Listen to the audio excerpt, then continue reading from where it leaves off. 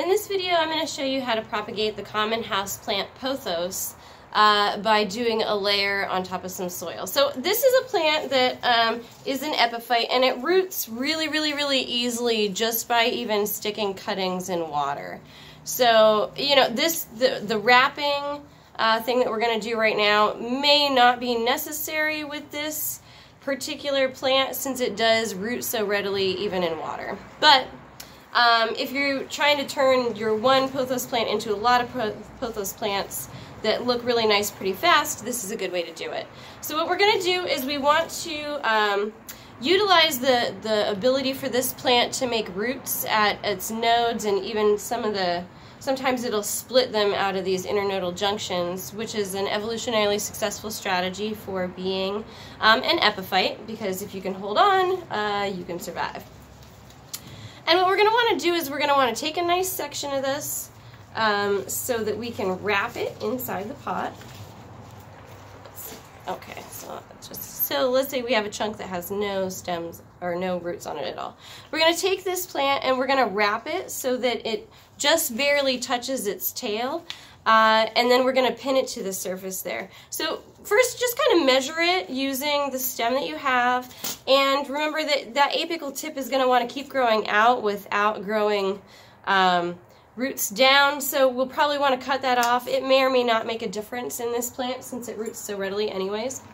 And then I'm just going to take a look at this, and it looks like this is probably my last node that I need to do a full wrap in the pot. And you could even go a little more conservatively if you want this ring to be kind of further on the inside. I usually like to have a little bit of overlap because then I get a twofer whenever I'm using my paper clips to pin it in place. You can use the big paper clips if you want, or the little paper clips if you want. The big ones have the advantage of giving you a little bit better anchorage. The disadvantage of these is that sometimes they're too long to fit in your pot, so you could clip them down with a pair of wire cutters. Don't use your clippers to cut these. You're just going to make little notches in your clippers, and then they won't work as well for you later. So I'm going to unbend this little paper clip here. And I'm going to pin this in probably 3 places since this is a 6-inch pot. If it were a 4-inch pot, you could pin it in 2 places. But what we really want to do is we want to make sure that we're getting good contact with the soil.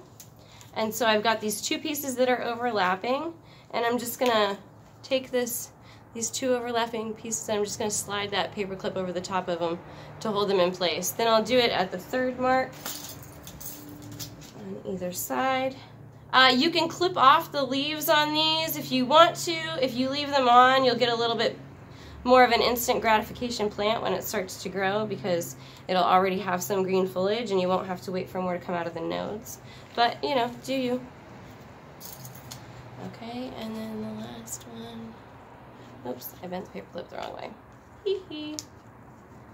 Last one we're going to unfold here, and then we'll just pin it down over on this side.